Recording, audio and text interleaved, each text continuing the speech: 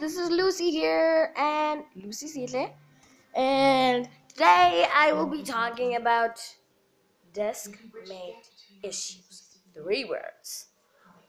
Desk-mate issues.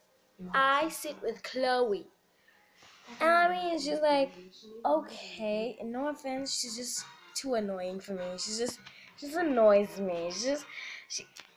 Her stuff are over there, her books and everything are over there on a seat, and my books are over.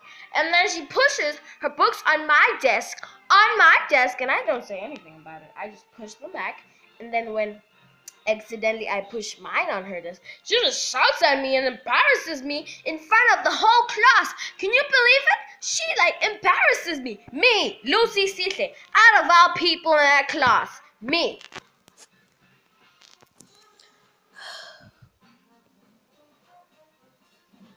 I just need a break.